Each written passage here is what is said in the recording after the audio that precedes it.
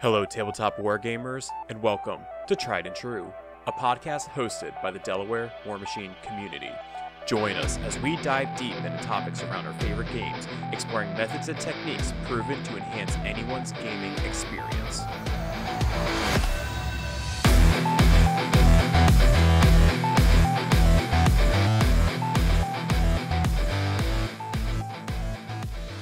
Hello, everybody, and welcome to the 12th episode of Tried and True. I am your host, Paul.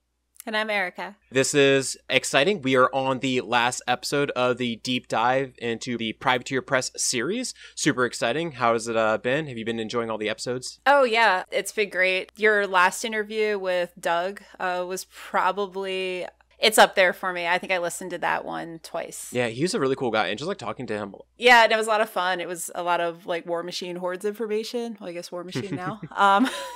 Yeah. For like a solid 40 minutes. It was great. Yeah. Well, there's a lot of cool, exciting news that's going on. If you've been keeping up with the Nightmare Empire's Kickstarter, it finished. I think they almost quintupled their original goal, like almost $300,000, if I'm not mistaken. I just check my phone and there's always a new prize to be had, and the Kickstarter, it's pretty cool. Yeah, and everybody got their brine. They're gonna get their brine thralls, so I'm looking forward to seeing all the sharks all over on the field now. It's gonna be great. And then even bigger news, Mark IV just got released today. Or the announcement for Mark IV just got released. So I just saw War Machine, Hordes General, Discord, everything is just on fire with people like amazed with what's going on and all the changes and stuff. Yeah, and it was such a tease because I was in briefings all afternoon. My phone's just going off and I'm like, this boring afternoon, and my phone's got all these awesome things I'd rather be checking out. So I'm still catching up. Well, speaking of really awesome things that have also happened, I mean, Mark IV is going to be exciting. We're going to be following it closely. A lot of other really cool podcasts have actually been out. Seth, over from the New Jersey SOB Meta, he actually just started his own podcast, the Boker Broadcast. So if you're going to take a look at that, it's over on Muse on Minis. It's him, Steve Rabideau, Artie, and Steve King on the first episode, just talking about judging and events. And it was just a great listen. It was really cool to get that voice of positivity. Did you get an opportunity to listen to it? Not yet, but also with shout out to Seth. So in the Primecast that came out earlier today, they gave special ups to Seth and the Broker Brawl. So it was I was clapping at my desk when as soon as I saw the green New Jersey, I was like, oh my god, that's so awesome. Yeah, you made it, Seth. And then we also had Dan. He was on Iron Codex, so you got to go do a Brawl Machine match. So if you go over to Iron Codex, we'll put in the show notes. You'll be able to go in and take a look at that. It was a good episode. It was pretty cool. I liked watching his thing. So we want to take a moment to go ahead and thank a couple of individuals. So More Than Dice, thank you for giving us another platform in order to go ahead and share all the good news. If you like what you're listening to, please consider subscribing to YouTube and check us out on Facebook for all the latest updates. And to our patrons on Patreon, thank you so much for helping us out. Y'all are great. You know, helping us being able to do all these battle reports. And if you didn't know, we do have that Patreon. You can go ahead, support the cause, and take a look at all the good benefits. And I guess this would probably be a good time to talk about the Frozen Forge raffle, wouldn't you say? Yeah, because it's we're close to 5 hundos. Yeah, I think the last time I checked, we were at 485 subscribers, so only 15 away from the actual Frozen Forge giveaway. So what do we want to do just real fast? The information, all the rules are in the show notes. You can go take a look. It's like in a Google Doc. But real quickly, we can just kind of give you a quick heads up, a little synopsis of it. There's no entry fee. 1 entry per person is going to be valid. Anybody over the age of 18 can enter. If you're 13 to 18, just make sure that you have a legal guardian to bless off on it. And for eligibility, probably the thing that you're like wondering about, right? Well, we have 15 $10 digital coupons to go to Frozen Forge, so there's lots of opportunities to win. So all you got to do is be publicly subscribed to Tried and True on YouTube. You must have your email available on YouTube. There is a way to have it set up on your profile, just so that way we can go and contact you if you end up winning the raffle, and just comment on at least one of the podcast or battle report episodes, and have it be a constructive comment.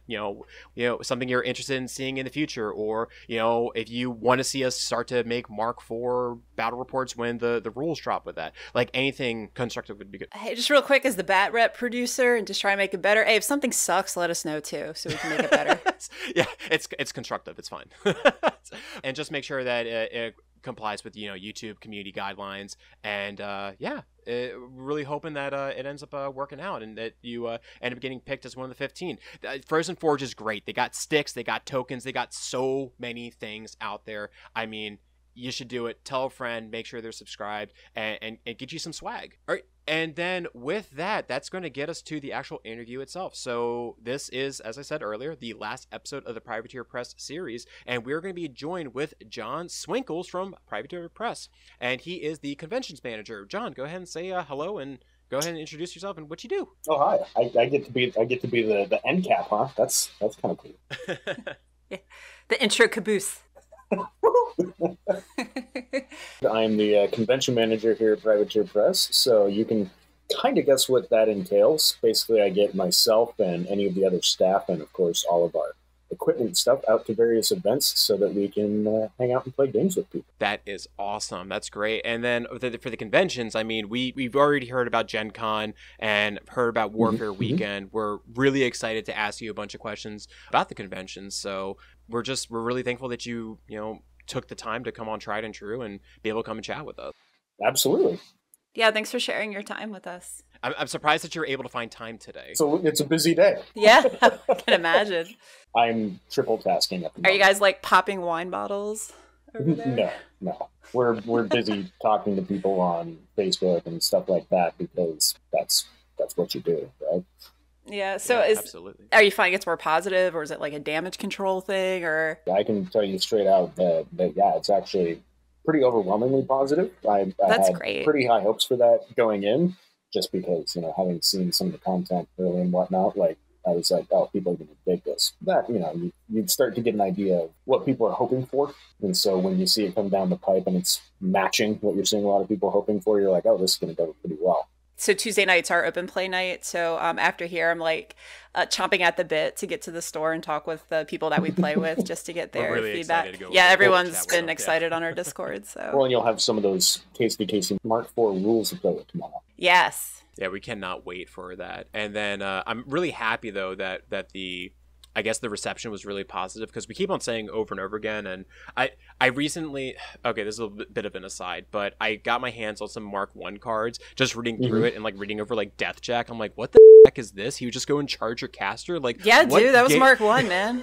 There was that abomination rule. People used to just run their Doom Reavers into you and have your models like flee the board. It's the Wild West funny. Back then. Yeah, and then like even on Mark II, there was still abomination stuff if I'm right, because I was looking at those cards as well. I guess what I'm trying to get at is that the game has only improved. Like I can't imagine what experience it would be to play with those rules like now. So Mark III to Mark IV, I know that whatever is going to end up happening when the dust settles, it's going to be a great game, and I'm really excited to get some models on the table and roll some dice. Yeah, that's kind of been so my husband, he just started playing in Mark III, so he hasn't this will be his first iteration of it and of a change, and he plays Protectorate, so he's a little salty man right now, but well, and that's kind of the funny part too is I've noticed various people going, but what about my faction, right? Yeah, and that's what I told him. I was like, so this will be Mark III, right? I've danced this dance before. Every iteration gets better. Sure, there's a little like that weird in-between stage where you're waiting. But overall, the finished product, it's just going to get better. It's never taken a step back, especially this game. I mean, that's the goal, right? Yeah, true. Facts. Like generally, the devs and various playtesters and stuff that we've got in here don't want to sit around and play something that's not fun. Right? Especially when you have to play it over and over and over and over again and refine and work on it and tool it.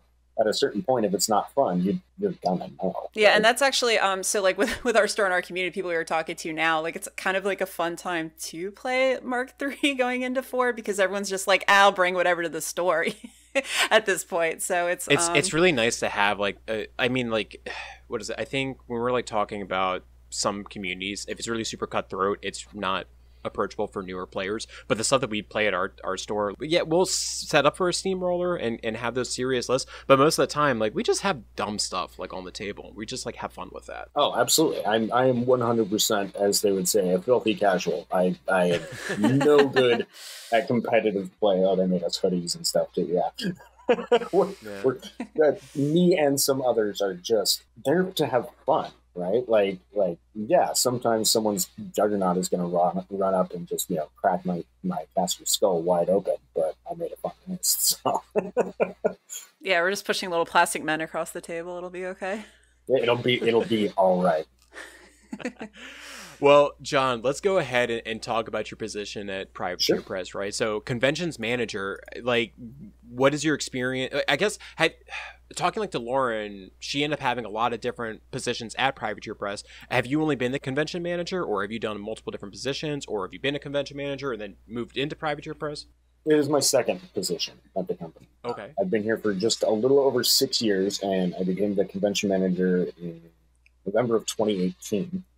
Prior to that, I was social media coordinator. Oh, dude, that's a weird time to come in at the end of 2018.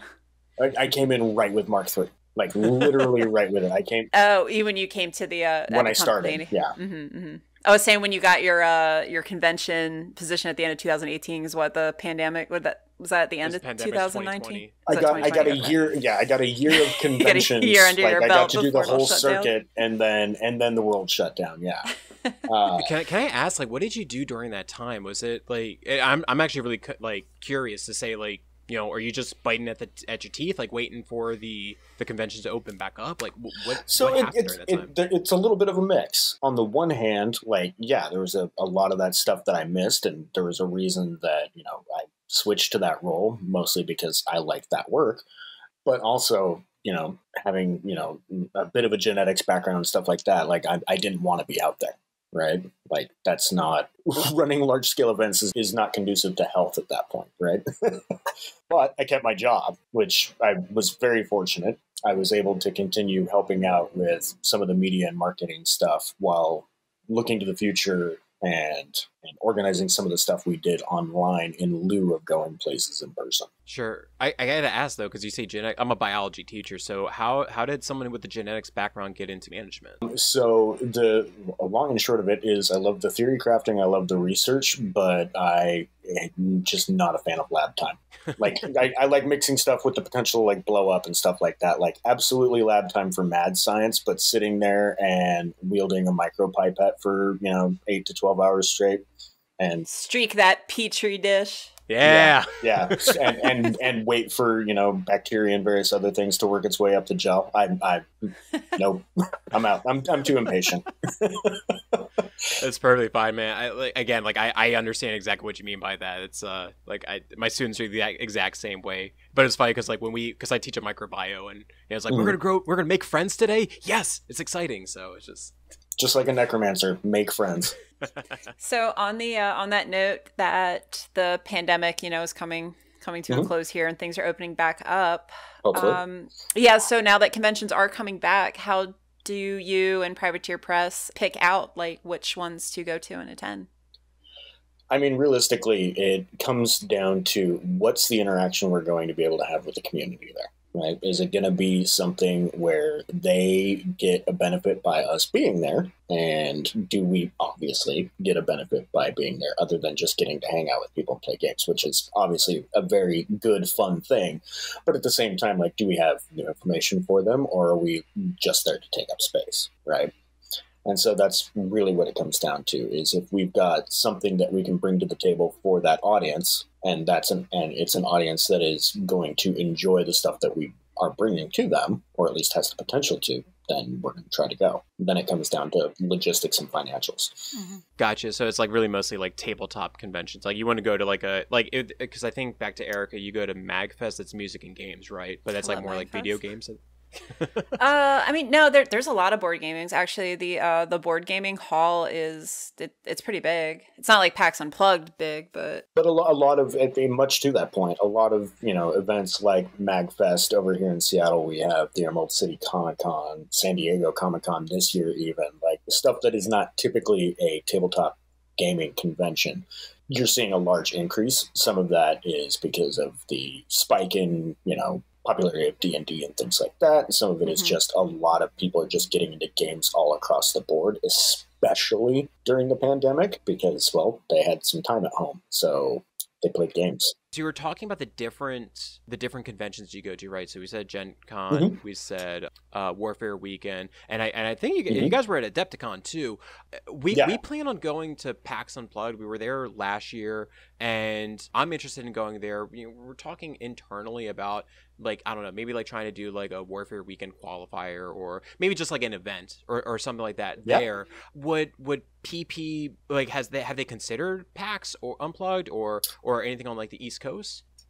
So I've gone to PAX Unplugged with the company twice. Both years weren't like right next to each other. The first time I went, it was with the previous convention manager, and we had a booth, and we had like all the things. We had events and stuff like that. We did this big Battle of Boars Gate thing. It was dope. There wasn't a ton of miniatures interest, and that's spiking a little bit. So I went a few years back, but I went with a local retailer who was carrying our stuff, and I did demos of our stuff, and we collaborated. So there's different ways to attend a show, and so sometimes it's in full force. We bring a bunch of staff, we go, bang out a bunch of events and do a bunch of cool stuff, and that would be like your Warfare weekends, your Adepticons, Gen Cons, our home convention when and if we're able to do it again, like Lock and Load, things like that. And then there's times where you just go real light, like we might do for Nova this year, or maybe, something with PAX Unplugged. Those ones I usually are a question mark until I get a lot closer. Gotcha. Just because it comes down to availability of staff. Like if I can't get anyone because they're all busy working on Legacy Armies or something for Mark IV, then it was just really cool being at PAX, because we ended up bringing our War Machine models and we ended up playing a couple games out there, and it was just neat because we had some people. They were just saying, "Oh wow, like I haven't seen this game in forever," and said, "Yeah, we play it all the time down in Delaware, like half an hour away, and there's this meta here, this meta here, this meta there." So it was just, I guess, like because like the exposure, or it was a question was like about the exposure, because we love showing that this game is still so good. It's still so much fun, and that's at least like where the question was going towards. So, gotcha. Well, and to speak to that, so like for example, I could take a booth. I could take 4 people, right? 4 staff members. We could run, a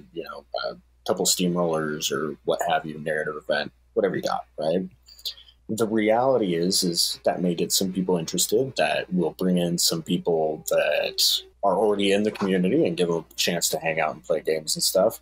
But I will tell you right now that every person that comes and sits down and hangs out with you as a player about the game is a much higher conversion rate to joining the community. Gotcha. Right. So we'll get a lot of people walking through, and just because of the volume, right, we'll get some new players, we'll get some lapsed players, we'll get some, just a confidence boost in the existing players, but people actually just getting to sit down, hang out, nerd out, and play games with each other will always sell a game way better than any other possible aspect. I guess that kind of our mantra here is we always put our community first before the game. Dan had a really profound quote where when we were talking with Warjacks, and he said something along the lines of where if you just make it about War Machine and not the community, it becomes too transactional to be sustainable. Absolutely. And so it's nice to that, because we do outside of the store, we hang out. It just goes such like a long way to keeping the game alive and the community alive. So well, and that's what single player video games are for, right? Is to get that kind of escapism and interactivity in your escapism, but not necessarily have to interact with the community. Whereas board games, that's a required component, right? Yeah, there's some things you can do solo play stuff on and whatnot, but that's usually an enhancement of the core product, not the main part. When you're at a convention with other like gaming companies or competitors, do you guys like give each other dirty looks behind the stands, or is it like more of or do companies like talk to each other? Is it pretty segregated?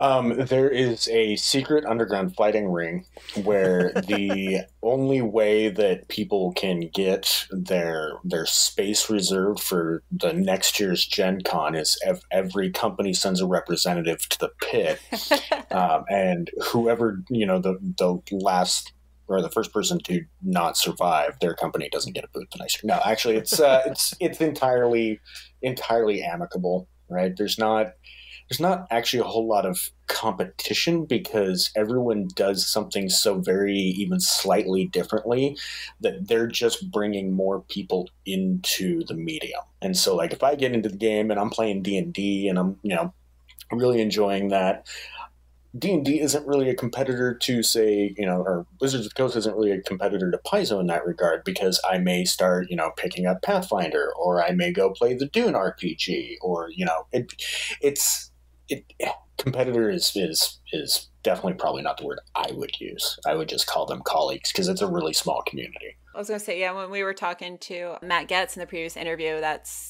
he said the same thing as well with other role-playing companies and writers and writing teams. So it's cool that you guys can kind of collab, and each game system, offers something different. So I play multiple games outside of War Machine Hordes as well. So I appreciate the differences between them. So yeah, shout out, much love to the tabletop games out there. Is it even helpful where it's like, hey, you know what, this game might not actually be for you, but you might want to go check out the panel or the space over there, because they might have something what you're looking for? Sometimes. Absolutely. Well, even like the art and stuff too, aesthetically speaking. So, I mean, it's one of the things I really like about Iron Kingdoms. I've always really liked the art, and I've, not that Mordheim's, my first love, but the art in the original book is that dark gothic art style is like one of my favorite, hands down. So I mean, that's kind of a perfect thing, right?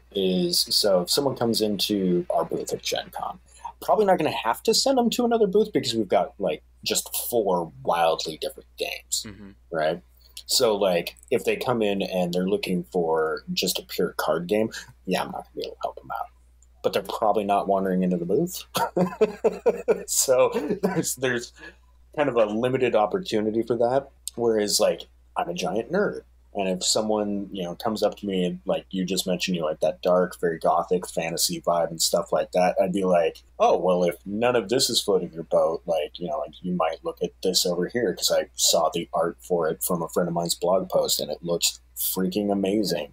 Right? I picked it up. The writing's really good. You should check it out.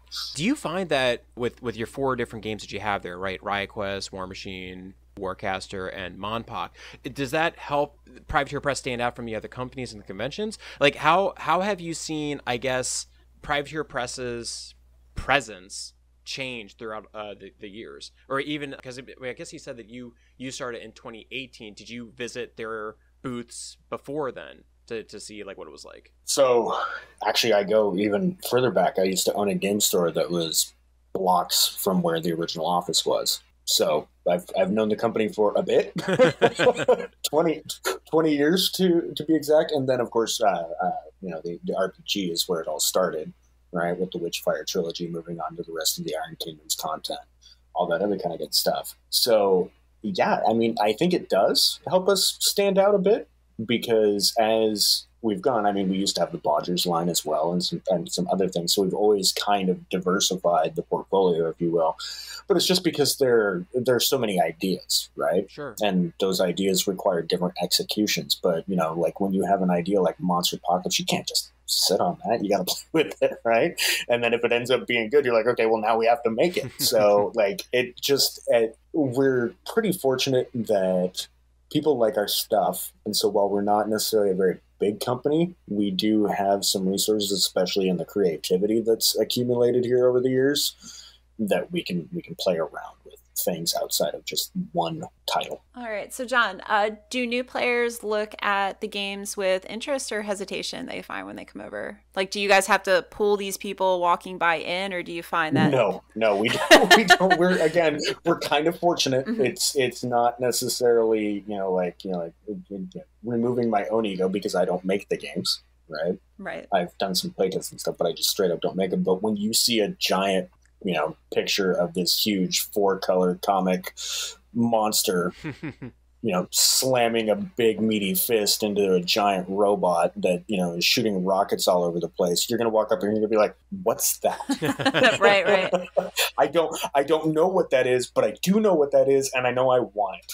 So, between the art and just how the games play, if people are walking by watching a game in motion, or they're seeing the displays and stuff like that, it's a pretty quick decision process. If they are hesitant or not interested, they don't even stop long enough that you could, be a carnival bar. So, with going to the conventions with your team, since you guys have so many different IPs, is it difficult to, I guess, be able to remember everything and all the different games to be able to discuss, how much you gotta know going in? And then, like, how much detail do you go in? Like, is it just you give them this is what you need to know to play the game, or I guess like too much information is too much. Like, you weren't going to go show. Yeah, like you can't word vomit War Machine Horde's rules on new people. Let's go talk about threat ranges. Yeah, it's realistically going to come down to each person that walks up, right? Because there are some people that come up. They have a mighty need to know what, say, Monster Apocalypse is about, right? And so, that person, if they want to get a demo in, you just show them a monster turn, then a unit turn. You ask them if they have any questions. If not, you're like, well, you know how to play the game now, and here's how you get in, right? And it can be really short, sweet, and simple. Other people are like, okay, well, what happens if I do this, right? They want to know all the nitty-gritty details of the rules. And if you have time, you're not completely slammed, you go through that stuff with them. If you don't know the answers to that, you punt to one of the other people who does. Or if you don't have time and like that part of the booth is really packed, luckily we usually have open gaming going on in whatever event space is nearby. We'd be like, hey, so-and-so is running full games of this over in the thing, and they will literally let you use their dudes and you can play the whole thing. That's awesome. I like it. So speaking of the dudes and the stuff that you have on display, how do you travel to these conventions with all the things? Like, I think like Adepticon, right? You had the Studio Paint Scheme, Orgoth. How do you safely transport them from Washington to where was Adepticon? You don't check those bags, do you? Just outside of Chicago. No, you do not check those bags. They don't leave your cold, dead hands even if someone assaults you. So when it comes to the studio models in particular, that's not going to be really replaceable, right? Right. Like it could be, but incredibly expensive. And of course, like the first thing, like that at least, 20% of the people that walk up to the booth that know the game and stuff like that always ask, how much for everything in the case? Right? Without fail, you're always going to get that question. And the answer to that question is $50,000 per model. That's not accurate, but I feel if you, earnestly offered that much per model, Matt might consider. If you're the person with the briefcase, like carrying these models around, is it like super stressful? I mean, I heard that Doug actually had the models during Adepticon. I mean, I don't make any, that's what I'm looking for. I don't try to hide the fact that I, for example, have an anxiety disorder. And I'm often one of the ones carrying the models. So yeah, there's some stress associated with it, but at the same time, you know how it's packed. You pack it really well. You treat everything really carefully, and you just do your best to get it there in one piece. Every once in a while, a sword pops off, and it's got to get glued back on. But if you do your best to be careful, it'll get there safe. And then, like, okay, this is an aside question. Where are the studio models? Are they just like at a warehouse, or are they like at Privateer Press headquarters? About 20 feet from me outside my office in giant glass. I'll wave to him for me. I want to see them. And all that other kind of good stuff. That's really cool. Well, it was really funny because I'll probably end up taking a picture later today of at least some of the cases. There's too many to fit in one shot. Sure. Because people have been asking you, like, what about all my old models in Mark IV? I'm like, well, we're not getting rid of all of these. Why would we expect you to? Yeah. I was just like wondering because again, like I actually was wondering that it's like when you get because I remember like the pictures, you get the model, you'd see it, and just where is it afterwards? And I'd always just like wonder like what happened with them. So it's like a vault, like a Disney vault. A Disney vault on display very, very proudly here at the office. We've had the benefit of having some exceptionally talented painters over the last 17 years as far as War Machine is concerned at this point. Because I know we did the 15th anniversary like pretty much right before the pandemic. Do you guys offer, sorry, just really quick, do you guys offer, like, if people come out to Washington, like, do you guys do tours of your, like, model studio at all? No, we don't really have a way to do that, unfortunately. Like, we don't want to NDA a bunch of people coming through the door. Oh, yeah, that's fair. We want a bunch of people to turn their screens off and stuff. Just, people are constantly working on stuff, and you don't want to have to worry about that at all. Very easy for something to leak out and stuff at that point. And it's not always the leak, but there's also a little bit of proprietary information that goes into how we do what we do with things, and it's just why risk it when the reality is like when we go to certain shows, we bring it with us so you can come look at it, right? Like those studio models that we were just talking about that are on display at conventions are the same ones we keep in our case here. So it's Okay, and then going back to the actual interview itself, these display cabinets with the studio models. like Mhm. I go back to, what is it, like I think like in grocery stores, it's like they strategically pick where the kids breakfast cereals are because they're eye level to the kids, and all the healthy stuff is up where the adults are. Do you have like the same thing with like the models on which shelf they actually go on to? No, half of like a good chunk of them are War Machine. A good chunk are Hordes. They're sorted by faction, and then there's shelves for Riot Quest, shelves for Monster Apocalypse, etc. Gotcha. Okay. It's just by game and faction, if you will. I think the only one that's not separated by like faction really is Riot Quest and Mini Crate stuff. Sure. So when you're going to conventions, do you set up demo tables for each of the games? If so, how do you show the game in a limited scope so players are excited to try it out and you're not overwhelming them? Or they go off to like that open play area that you were talking about. Right.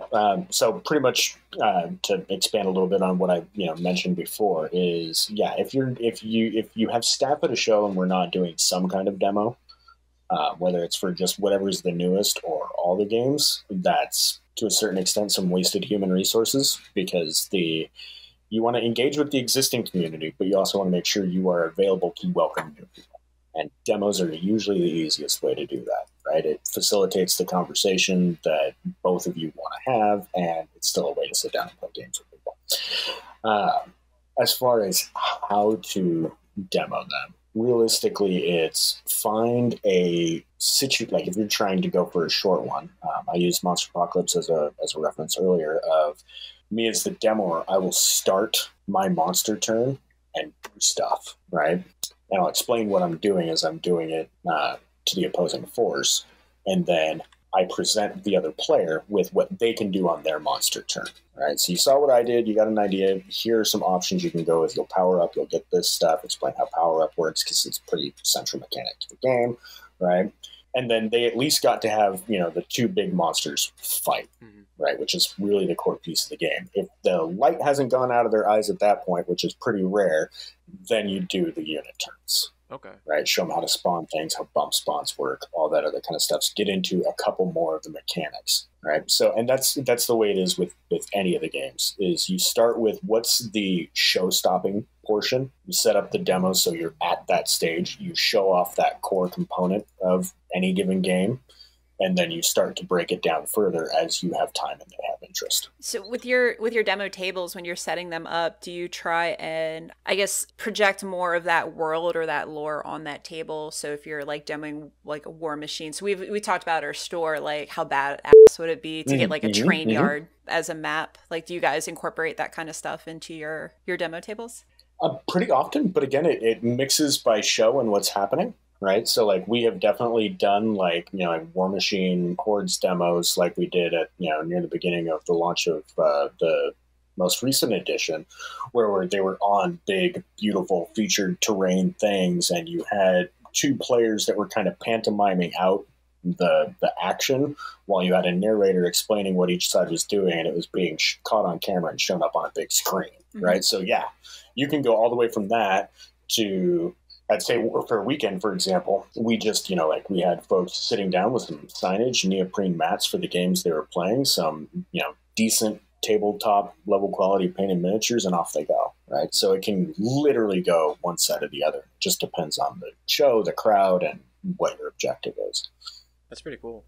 And then, because you've been doing this, because you've been with Privateer Press and as going to the conventions, and then also being the convention manager, what has been the most rewarding, or maybe even the most rewarding, or maybe even the most challenging interactions that you've had doing this? The most rewarding is when you get the opportunity to interact with someone you got into a game, right? So if you got someone all hyped to go play Riot Quest and you get to see them again at another event or at the same one the year or a few years later or whatever, and they're just loving it, that's pretty damn rewarding. Yeah. Right? That's pretty great. And it's not necessarily because haha, I sold that person, X number of dollars of stuff. It's definitely much more of that guy thinks the stuff we're doing is really cool, and now that gal over there is super into this game and had no idea what it was before and is just loving it. That's great. especially when you deal with a lot of people online. Getting to see those types of interactions in person is fantastic. And then how about like maybe like a challenging interaction or stuff that we don't see, like with that comes along with the position? So most of the challenge really comes down to the logistics, right? Because you've got a lot of stuff that's going to go out of your hands, right? So like just yesterday, the vast majority of the booth and product and stuff for Gen Con got put on a truck, right? So that is on its way to the show. We did our best efforts to make sure everything is packed correctly. I have 3 different lists that I keep just in case I missed something, right? But, no plan survives first contact with the enemy is the idiom, right? Something's always going to be forgotten. Something's always going to break. Something's always going to happen that requires being able to adapt quickly. And that can be stressful. But at the same time, it can go into that rewarding thing when, this big problem happens, you figure out the solution, execute it, and it actually ends up working out, sometimes even better than your original intention. And so, that goes from, oh crap, to woohoo! No, I definitely hear you about the logistics thing. I even find it now in teaching or anything at that point. When you forget something, you feel it. But you're absolutely right about being able to adapt to the situation. And I think what's also even rewarding is that when you have these potential, players that are interested in your product and they don't see you sweat, and I even think like that's even rewarding. Oh, absolutely. First time that I was in charge of lock and load, right? Just the overwhelming generosity of people that would come up and tell me how much fun they were having, how this was really cool, or how that was really neat, or this was a problem, but this is how it got resolved, or something like that. Any Grinch is going to have their heart grow 3 times that day. It feels good, right? It feels good to make other people's days. And that's really a lot of what it is. All right. Well, that gets us to the end, at least like the blessed off questions. I had an 11th place. It was the Primecast Plus questions, if applicable. Yep. Hit me. Erica, did you have anything that you wanted to ask? I'm trying to think, because I'm still a little behind on all the new information. Let me noodle on it. You go ahead and go first. Yeah. All right. Well, okay. So Mark IV has just been announced, and I guarantee that you are going to Gen Con, you're going to Warfare Weekend, with your trucks, right, full of the stuff, and you're ready to go on a mission. Are these marked trucks, by the way, or unmarked trucks? You would not be able to identify them. It's the Armada trucks, or not the Armada, whatever the bank trucks. Secret trucks. You will not be able to get in a number of cars and pull a heist for your family. Yeah, the trucks probably have pictures of bananas on the side of them or something. Who knows? It all changes hands, because rarely, unless you dedicate a whole truck, does only one truck go from point A to B. So what I want to ask, though, is because you're talking about the Mark IV and you're talking about these demo tables, or we don't even talk about the demo tables. What are some things, as let's say I'm a Mark III player going, what is one thing that you're going to show me that you think I'm going to walk away being impressed and being super stoked about Mark IV? I mean, realistically, there's no point in denying that being able to have magnets that come with the warjacks to be able to magnetize them and have modular weapons. Dude, that's really cool. I'm super hyped about that. Has any other company done that with having magnets already in the kits? I'm not sure. I don't think so. I'll be honest. I don't think so either. The fact that I've read that they were going to go and get it, I'm like, that's so cool, because you're literally encouraging players that this is the way that you should be building this model, so we're going to empower you to go and have it. Absolutely, yeah. Yeah, unless you be like me and have 200 different Skavens with all different weapons, because you never know what you're going to need. and I'm not gonna lie, at least some of my Warcaster stuff that I have at home is fixed in a certain platform, because I was originally painting them to be demo models, but ended up having fun with them. I also like the on the subject with the models with the magnets, I love how with the assembly of them, because some of the older models were just such a nightmare, like a nightmare sandwich to put together. So I think it's an accurate statement that this is the future of how models are going. It's great to see that you guys taking a chance with it and making that leap. I think so. And it's one of those things of there's certain things that you will learn and certain skills you will acquire as say a traditional sculptor versus a digital sculptor, and vice versa. So in that arena, it's not necessarily that one is inherently better than the other, but there's definitely a benefit as far as how you get the materials across and stuff like that.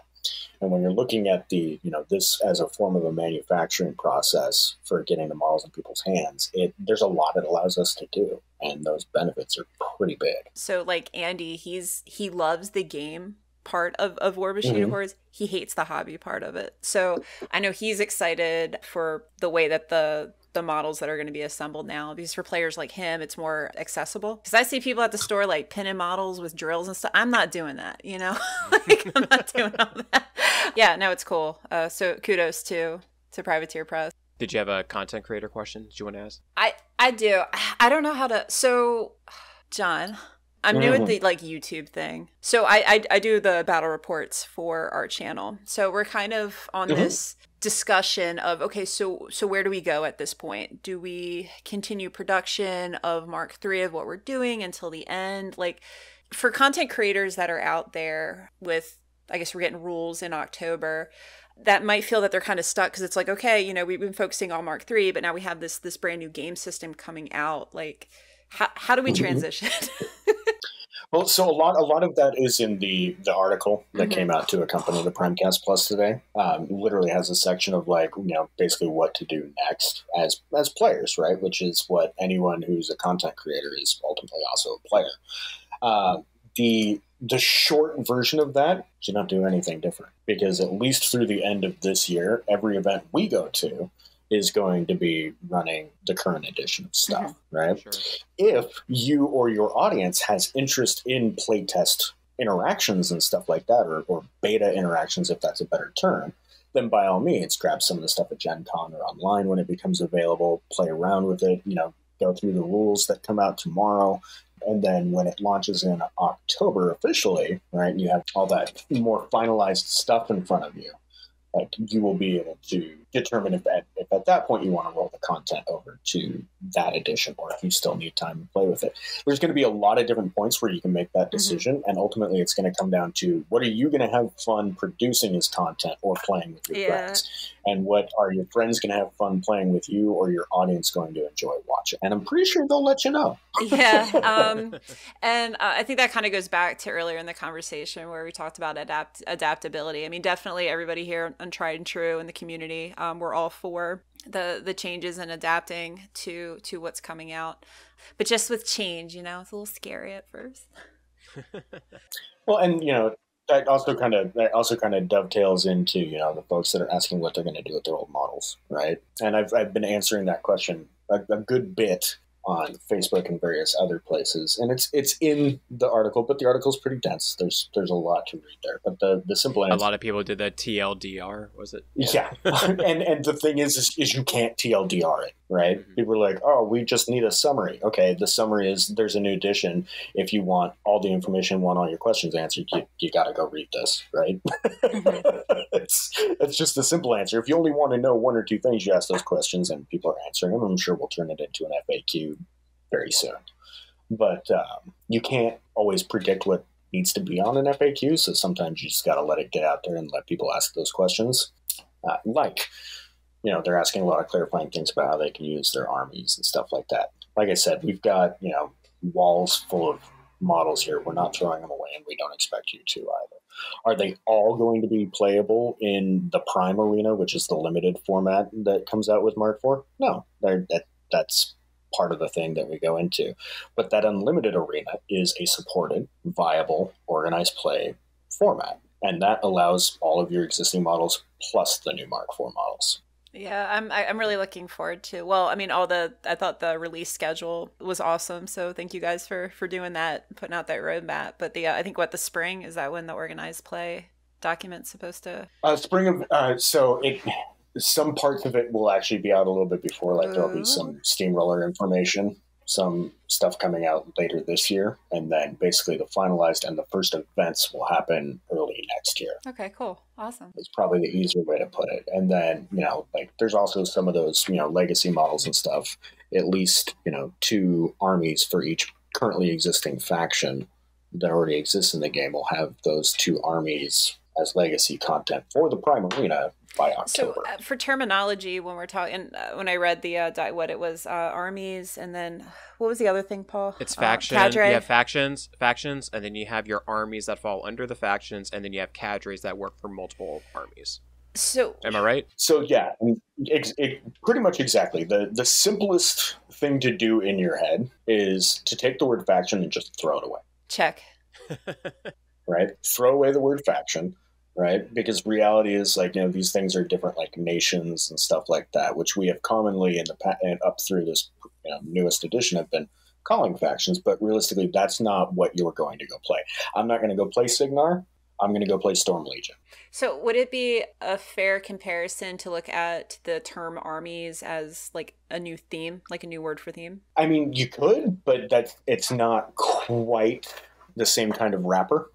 What I can like see it maybe being, and with everything that's happened with the Infernals, right? They pretty much destroyed your, a lot of these different, what's the word I'm looking for? A lot of the different cultures, right? That just like the nations literally got destroyed. And I always keep on going back to retribution, right? It's like whatever happened to Ios happened to Ios. So I'm going off of like saying that the two armies that you're seeing here is just maybe like an established, like this is maybe like what the original one was.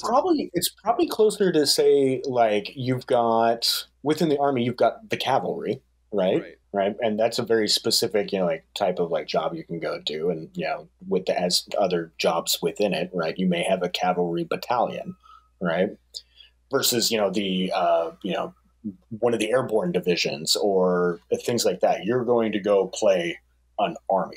All of those things may belong to Signar or Khador or what have you, but you're not really mixing and matching those. Right. The only thing that's moving around is you may have a cadre or something that you might think of as, I'm trying to use modern day terminology, so the parallel might get lost a little bit, but you might have a very specialized task force that will go work with this airborne division sometimes, but then may get, deployed to go work with, the ground pounders over here instead. So on the with the terminology thing, so are cadre kind of like what we know as rec options or merc friendly options? Kind of, but again, those terms don't really apply the same way they would in previous editions. So it's difficult to map them that way. I think going from like Mark 3 to Mark 4, I just think that there's so many changes that we're trying to look for what are the grounds of familiarity, but it's not familiar because everything is new at this point. And I think a lot of that's going to get cleared up tomorrow. Sure. When those beta rules come out, is because I think people will see that there's not a huge amount of changes. It's a very digestible, and we'll even have an insider that explains what those differences are and why we did them. Right, so you'll get that full breakdown. I think right now at the moment, due to lack of tabletop context, some of those changes in terminology have been a little daunting. I was going to say, with the new app that was discussed too in the document earlier today, I'm excited to see kind of like a version of No Quarter coming back. I was a big fan of the magazine back in the day, so that was awesome. So thank you for bringing it back. So it provided a way that we can deliver that content, make sure it's going to go to all the people that want it, sure, and that we have a way to pay to generate, and that the new app's gonna be open to like all the factions, all the rules. So it makes the game so much more accessible. You will just have all this stuff, right? And then it's also got enhanced ways for us to be able to collect feedback from the player base and then compare it to what's actually being used and stuff like that. There's some cool stuff going on under the hood in there that just makes the game better for everybody. And then last quick question about subscription stuff. Are you guys still going to support mini crate in Mark 4? Oh yeah, we've got mini crates still coming. I don't know what will map to what and to what extent. Like I can't say that this model is going to map to this solo or this thing over here. I honestly don't know. But mini crate continues.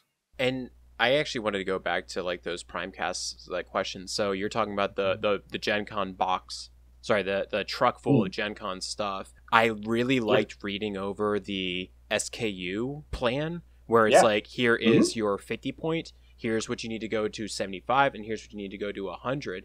I mean, it's not really more of a question. I just think that that's really cool, where it's like, do you like this game? Do you think it's cool? Here's a box. This is everything that you need, compared to the original battle boxes, where it was, what was it? It was like you'd get like just the battle group. It was a dude and like 3 robots. Right. Yeah, I was there. Or you get the old Army Forces, the 2017 ones, that you'd maybe get a little bit more stuff, but the price point was like $120 some or something like that. It was just, it was a lot, versus I think that the barrier to you're entry, still saving like 30% ish on the a la carte cost of those guys. I was saying just online, I think this is like such a great, better barrier to, like, it lowers the barrier to entry for new players, and I'm really, really excited by that. And I'm really excited to hook our store up when it's available. I think so too. And if people want to go a la carte, right, and be like, I just want this Warcaster, I just want this Warjack and stuff like that, they can do that, but they'll end up spending more money that way. But if they really want to, like, tailor, like, I really just want these things, and go for it. But I mean, like, if you're going to start playing, Gravediggers, which is one of the other armies that falls into the Signar umbrella we mentioned earlier, it's going to be just so much easier to just go buy the starter, right? It's going to save you time and money. So with the new starter boxes, again, I haven't read through the whole document yet. Are they confirming 2-player battle box sets, or no? Okay. No, because we've done those in the past, and one of the things that is always a friction point in moving them is people will say that, like, oh, I want to get into this game at the same time with my friend, and we're gonna jump in together. But the reality is that almost every time, one of the 2 people in that hypothetical doesn't want to play the army they feel like they're getting stuck with, right? Or vice versa, right? Someone feels like they're going, well, I'll go ahead and take this faction because I know you really love these guys and I really want you to get into this game. They're being very altruistic and awesome, but at the same time, they're dimming down their own enjoyment of the game. We don't want that either. So it's really simple. You get the thing you want, your buddy gets the thing they want. I actually can agree with that, because I remember my buddy ended up getting the Warhammer 40K starter box, and he's like, I got Space Marines, that's what I wanted. Here's Orcs. And I'm like, okay, I'll try this out. And it just, like, it wasn't for me. Like, I just did it because it was like, free stuff. But no, I can actually agree with that point of logic. It makes a lot of sense. Yeah, and I mean, like you look at, there's also different opportunities for promotions and bundles and stuff like that. So, like, there's gonna be stuff. There's gonna be ways to get into the game. But as far as the cost of the army boxes and stuff like that, the amount that you're saving by going that route as a player is a no-brainer if you want the stuff that's in there. The only way it's not is if you don't want the stuff that's in there, in which case you go a la carte, you'll pay a little bit more, but you will get very specifically what you want. There was a question I did want to go and ask, is that because you talk about being a manager and being able to, you go to these conventions to try to interest new players.